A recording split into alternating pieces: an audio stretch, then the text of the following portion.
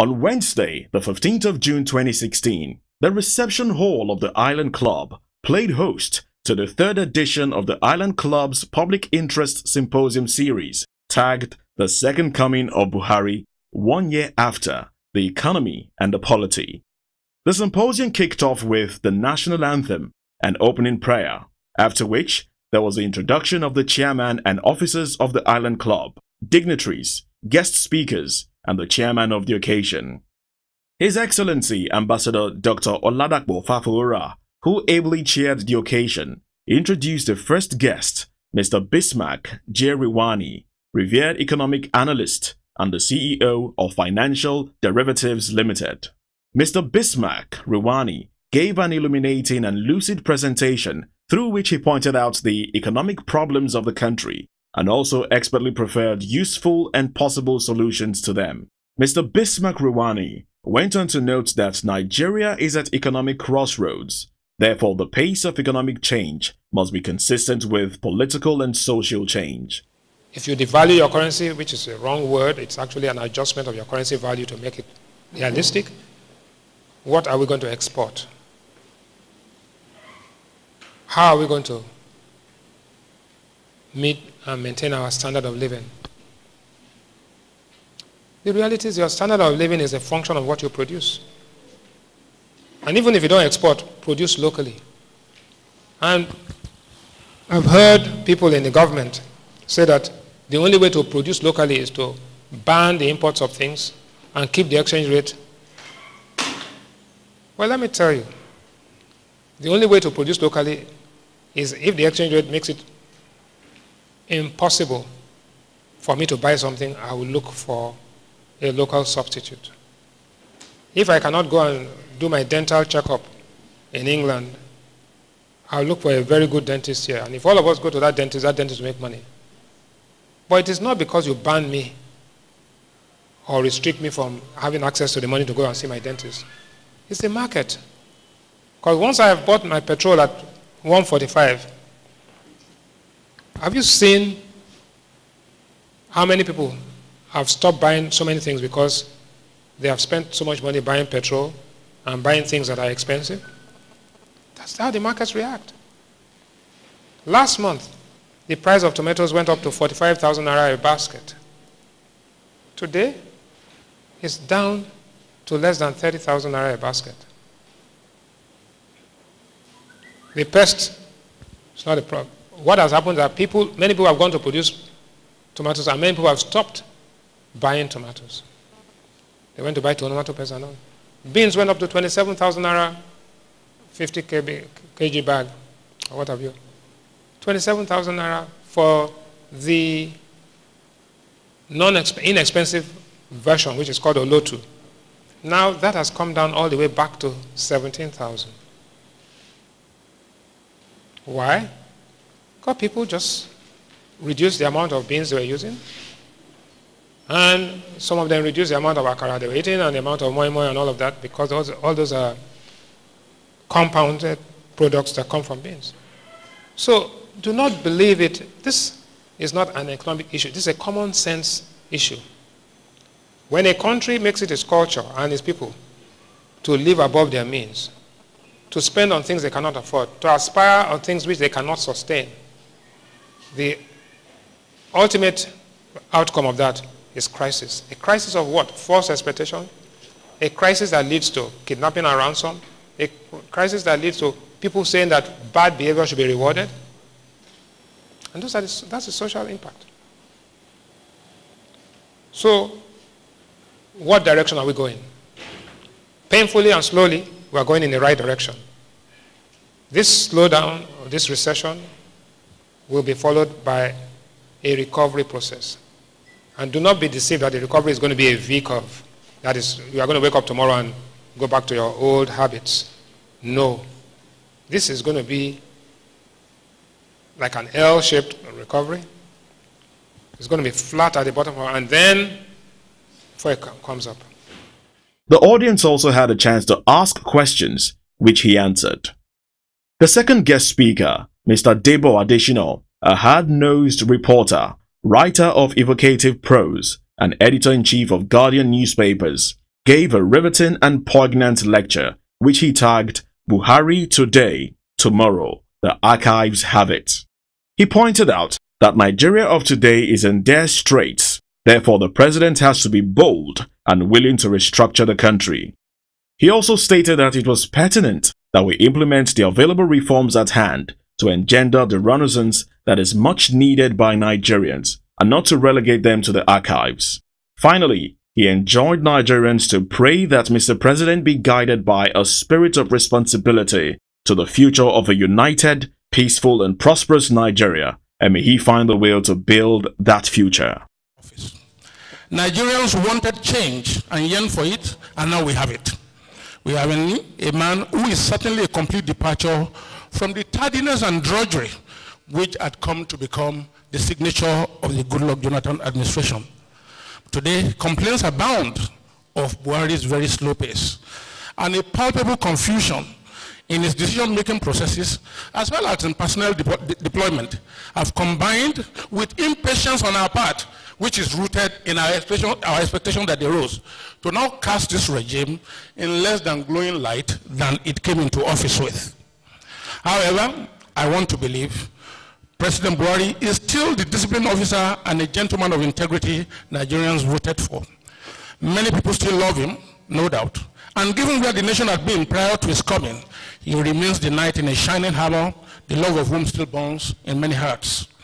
By the time he took over on May 29, 2015, Nigeria was a wounded nation with a deep physical gash on our body, inflicted by Boko Haram terrorists and sundry security challenges. This was compounded by the moral wound on the nation's soul, inflicted by mindless corruption and poor management of resources. Of course, with the election of 2015, distrust was sown all over Nigeria, and the emotional wound on the soul of Nigeria was very raw. When he won election, therefore, what President Buhari was given was a very unique mandate to heal Nigeria, to renew our essence, and be the architect of a national renaissance. More than the roads, the dams, the bridges that Buhari will build for us, more than the power he will supply or the infrastructure he will restore, Buhari has a responsibility to build Nigeria's future on a solid foundation. Now, to build infrastructure, our president or his government needs money. To build a united and prosperous future for Nigeria, he needs an additional currency, which I call the will. But let us talk about money, because we all love money. We are familiar with the saying that money talks. Money actually does talk. And with what Nigeria is going through today, I'm sure all of us know what money has said to Nigeria. Bye-bye. Money just said goodbye to us. But even when we were rich, Nigeria has only had a fiery debate over our revenue and how it should be spent or shared between the central government and the federating states. You had the Raisman Commission in 1958, you had the Aboyade Commission, you had the Okibo Commission, all kinds of commissions were set up, and there are all kinds of ideas about how we should share our resources. Today, the present revenue sharing formula is completely at variance with the principle of federalism and is at the root of various threats to the unity and prosperity of Nigeria.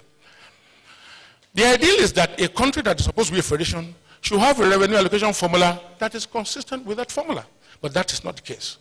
The ratio between states and federal government is very, very lopsided, inequitable, exploitative, and reduces the lower tiers of government to mere appendages of the FG. This ridicules the design of our founding fathers and of a federal system of government, which by nature posits that every constituent unit must be sufficiently independent of the center in a way that the unity of the whole is not compromised. The warped arrangement we operate today, which has consigned state governments to perpetual beggars, is not only unproductive, it actually holds down the progress of Nigeria. The chairman of the occasion, His Excellency Ambassador Dr. Oladapo Fafora, gave an engaging and insightful, albeit impromptu presentation, where he called for the reduction in the enormous cost of governance in the country, and also a check to excessive spending and wastefulness of top government officials. Ambassador Dr. Oladapo Fafora appreciated the guest speakers and the Island Club for organizing the symposium. When I entered the foreign service, we were not more than 20 administrative officers. 20. The diplomatic class. And until the time I left, you couldn't, 4 or 5 at most on level 17. Now everybody's on level 17. How How can you run a country like that where everybody is the boss? They say there are too many Indians, very few generals. But there are too many generals, there are few Indians. So the cost of governance, the cost I have seen, I was in the civil service about 20, 30 years. And since then, the type of government, the wastage is unbelievable. You cannot believe it.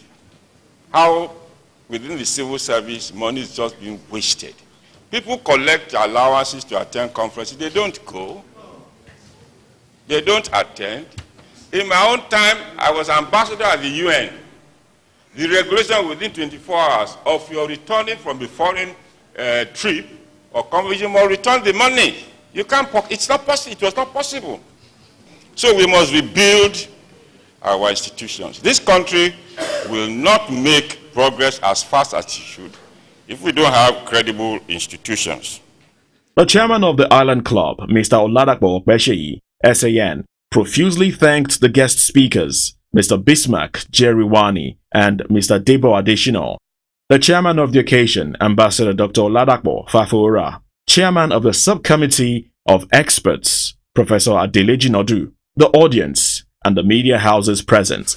I want to personally thank all members of this great subcommittee. I need to, by way of tribute to your time and your effort, I want to profusely again thank you.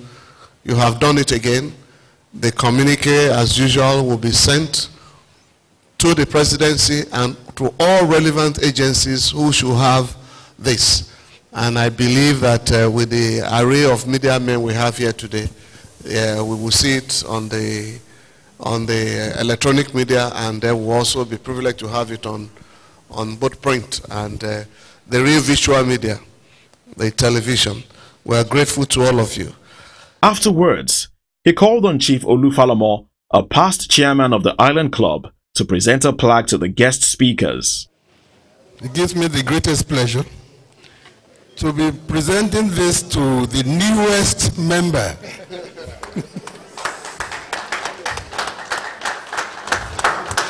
of Island Club. You're most welcome. We're very proud of you. May the good Lord continue to bless you. I know the sky is still the limit.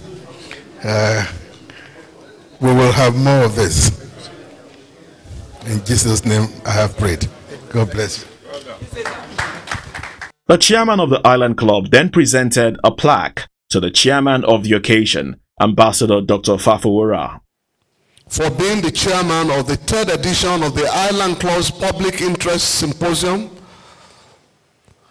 on the topic, the second Buhari administration, 1 year after the economy and the policy, delivered by Mr. Bismarck Jeriwani and Mr. Debo Adeshino. This day, Wednesday, 15th of June, 2016. Mr. Chairman, I thank you.